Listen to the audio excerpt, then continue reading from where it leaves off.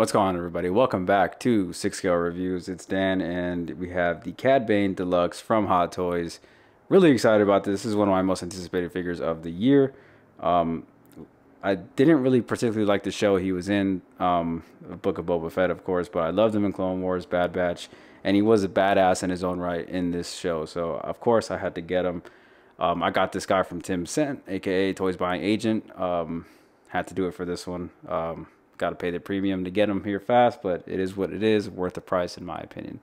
But that being said, here we are with the box itself, and yeah, let's look at the box. It looks like a pretty standard Hot Toys Star Wars box. You got the cigar band, different images of the figure, all the warning labels and stuff in the back.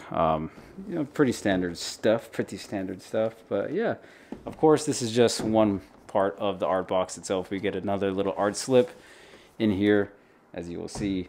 Nice little portrait of the figure itself, just like this. Looks pretty cool. Not really nothing special with that. And then of course we have the figure itself right here. Just one tray, all the accessories. I'm gonna go ahead, get all this stuff out. A little bit of a sneak preview. I'm gonna go ahead and get all this stuff out, and we'll see what he comes with. Let's go. Alright, everyone, here's everything that Cad Bane comes with, the deluxe version. Pretty decent amount of accessories, I think, for what we get. You got some head sculpts over here to the left. A lot of small parts right here. These are very tiny. The thrusters, some swap out hip joints for Toto. I'll kind of explain those in a bit, but yeah, it's a pretty decent spread, I think. These pistols are absolutely fantastic. The detail on these are great.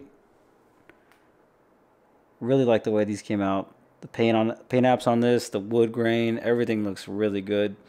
Down to the weathering. Fantastic looking piece. I mean, what can I say, man? Hot Toys is always killing it. Especially with their accessories, they always do a really good job. But yeah, really like it. Really like the pistols. Of course, we get this flame effect as well. Got a really nice, vibrant flame color to it. And then, of course, it kind of turns into like that purple and then blue. So very nice, vibrant colors on this. I like the sculpt. Has that like swooshing effect. So I think that's really cool. Really like the colors on this. Really, really nice. And, of course, we got some extra hands. We have his alien little ugly-ass hands. But they look great. They look like, you know, the real thing.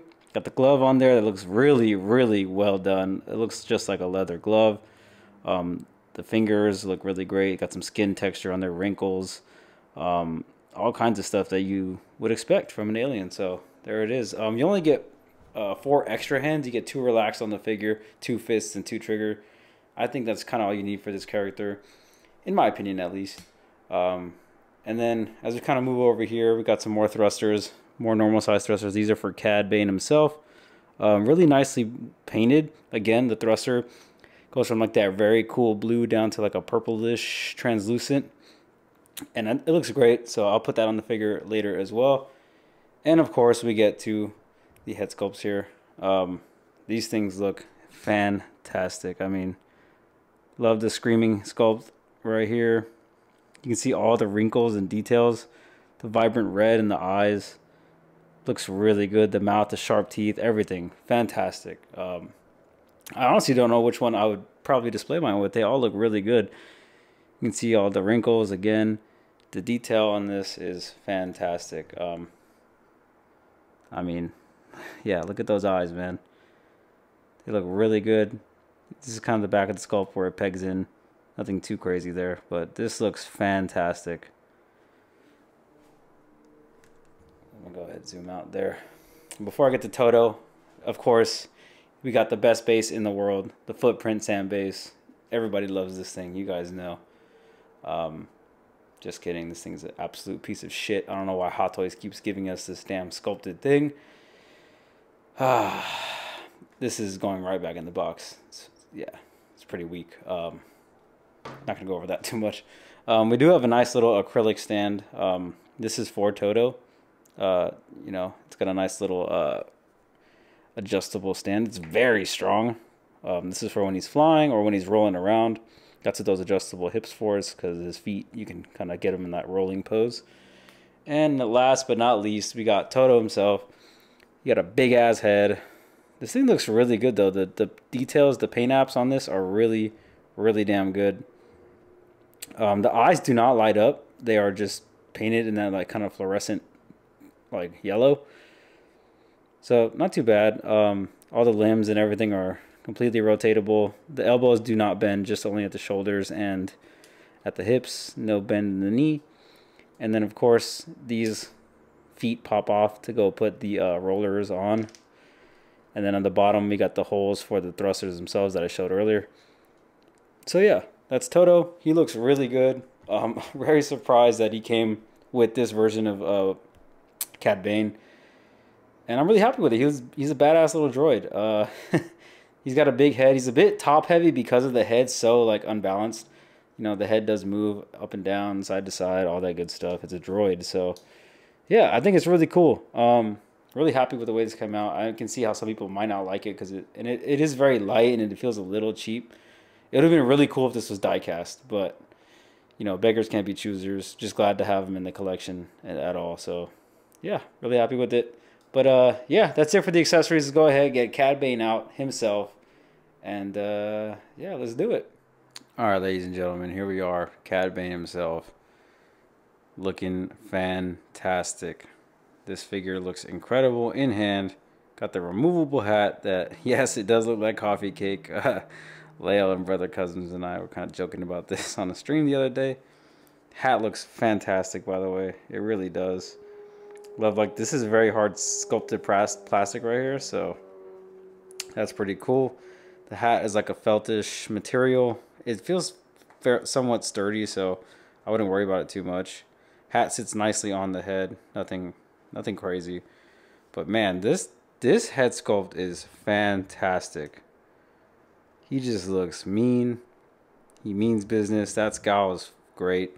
The outfit looks fantastic as well. You can see there's a little bit, very little weathering, subtle weathering, like more of like a dirtiness to it. You can kind of see the color tone difference in the browns. A little bit lighter up on the shoulders, kind of on the back. It's very subtle, but he's definitely not like super clean.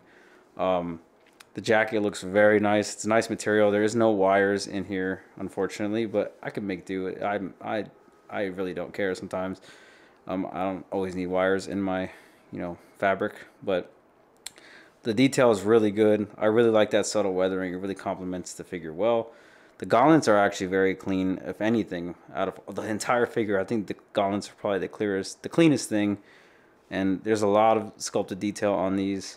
You can see all these different little gadgets and, all kinds of tubes and all this stuff. So it looks really damn good. I mean, Hot Toys absolutely killed this. They have been on fire lately.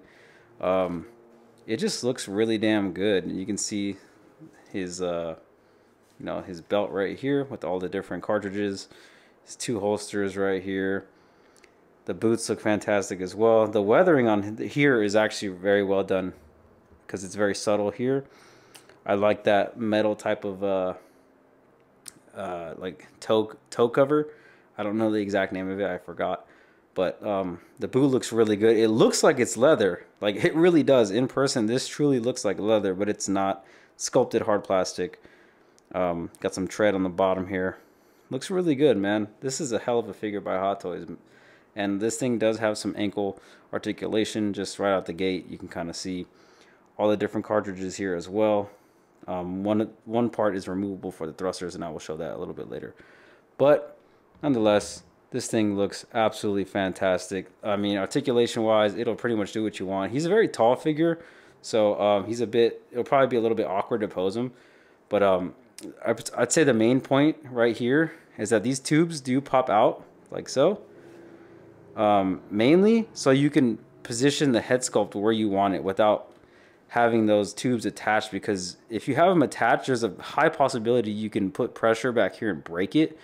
So in my suggestion, I would put the head sculpt in whatever pose you want to do, whatever, and then from there try to position the tubes into the slots safely, because if you try to do it in there, this is a very like thin peg, as you can kind of see.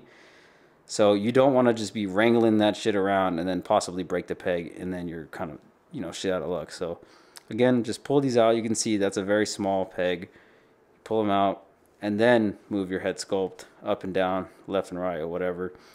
And there you go. You can just pop them right back in. It's very easy, very simple. It doesn't say this in the instructions at all, but if you know how fragile some of these Hot Toys can be, then you know, there you go. The faceplate is just magnetic. It just pops out like this. You can see there, that looks kind of creepy. And you just put the new one in, and then boom, there you go. New head sculpt. There's that one right there. I'm going to change this out to the more grimacing one, where he's kind of doing that face. Oh, this one doesn't want to sit. This one does not want to sit. You can see there's a gap. This one does not want to sit. I don't know what's going on. I will figure this out off camera. But yeah, there it is. Up close and personal. Articulation. This guy's going to do whatever you want it to, for the most part. Double jointed elbows. I would just be careful with all these tubes and stuff. You don't want to be pulling these out. Just be very careful. If you have a Boba Fett figure, then you know. Just be careful. There's slits that go up the arm, and they kind of stop like around here. So just be careful. You don't want to pull them out. Yeah, the arms can do whatever you want. Again, hoses. Just be very careful and mindful of those. The abs, the ab crunch. There's not much. It's mainly down here at the lower hip. There's not really much of a crunch up here. It's very small. It's mainly at the hip, as you can see, just like that. Legs probably go about there as far as you get. Almost, maybe about 30 degrees, almost 45. You got a double jointed knees, of course. They go out about there. Not too bad. That's as far as I would push it. And of course, you want to be careful with all this pleather, because these are pleather straps and all that. So yeah, just be careful. And of course, ankle articulation, do whatever you want. Nothing too crazy, but that's pretty much the amount of give that you got. But yeah, that's pretty much it for articulation for this guy. Let's go ahead, take out Toto, and I'll show you the different configurations on that dude. So let's go. All right, guys, here he is, Toto, looking pretty cool. I'm gonna go ahead and convert his legs to the rolling mode. You just go ahead and pop out his little hip joints like so. Then you pop in his new hip joints like this. Boom. Make sure they are left and right, because you can definitely put them on backwards. They are marked, so just go ahead and look for those little marks. Then you go ahead and take the feet off of the old ones like that, and then you can go ahead and put those on Toto himself. They're a bit tight, so just be careful. Try not to force anything or break anything. Just take them off, insert that hole. Move one leg out the way if you got to, like this, and then you just plug in like so. And then you should, in theory, yeah, got him into a little roller mode. Boom. That looks pretty cool. And then you can go ahead and attach the base. So the base just attaches to this, hole right here, right near his ass. And then you just plug it in. Boom. And then that's it. Now just be very careful with posing him and moving it around, because you don't want to break anything. But yeah, there he is, roller mode. Have his little display stand, and like I said, I'll show him with Cad Bane and everything. Pose them next to each other, standing up. But yeah, there's the base. It's not too noticeable. Again, they did the writing on the top, so that's very ugly. You can see all the text and all that. But yeah, that's that. And then once you're done with that, oh, I took the base apart the wrong way. Once you're done with that, you can go ahead, take it back apart, and then I will show the thrusters once again, because I did not put those together. And yeah, you just go ahead, put this guy back together. It's kind of fun taking this guy apart. It's like rebuilding him and building him again. Then you put the pieces back on like this. And then of course, you can just add these little tiny baby thrusters onto the bottom of the feet.